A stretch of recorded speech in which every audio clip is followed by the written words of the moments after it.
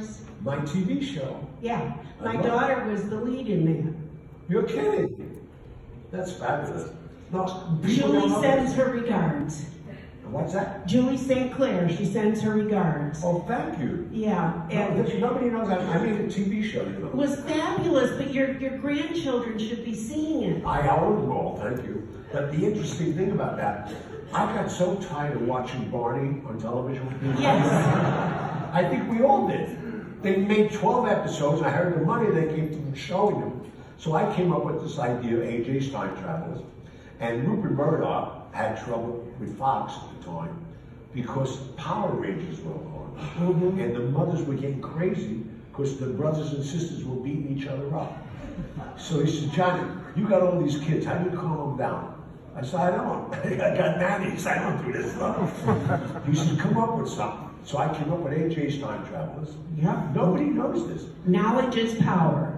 Yeah. That was the theme. Yeah, and the interesting thing, I got a 40, I had a 4.7 rating in children's show in the afternoon. I did it for 3 years. It was a huge success.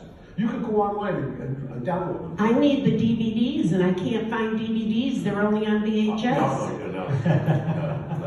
No, you can stream it now. Yeah, there you go. Let's take another question. That's a question I never thought I'd answer. We have one right over here. Go ahead. You mentioned working with Marlon Brando and James Caan. How was it working with Al Pacino? I love Pacino. I don't know if you saw, I produced Any Given Sunday. Pacino was the coach.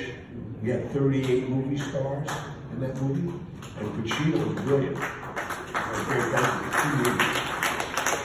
In fact, I'll be working with Pacino soon again. And De Niro.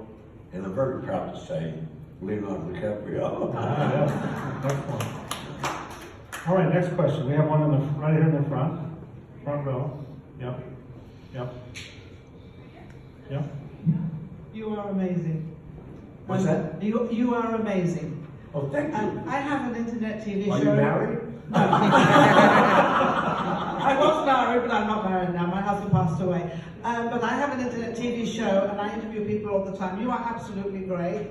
But all your answers are incredible. Going back on everything you've sort of done, and sitting back and listening and feeling and everything, what was your greatest moment that you feel that you really achieved something that was really, really fulfilled your heart? You know, I'm so blessed because I've achieved so much. I know it's more than one, but... What's that? I said, I know it's more than one. Oh yeah, I know, but right now I'm doing a lot of charity work. And last year I fed the most homeless by myself. I raised $800,000. Awesome. Now, everybody in here, here's to the next 800,000. Excuse me? Here's to the next 800,000. $800,000. St. Francis Food Pantry. In fact, they honored me this year at Chelsea Pier, which I was amazed at. There's 2,000 people showed up.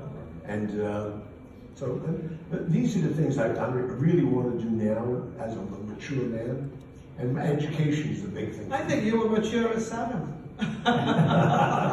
Thank you. Thank you.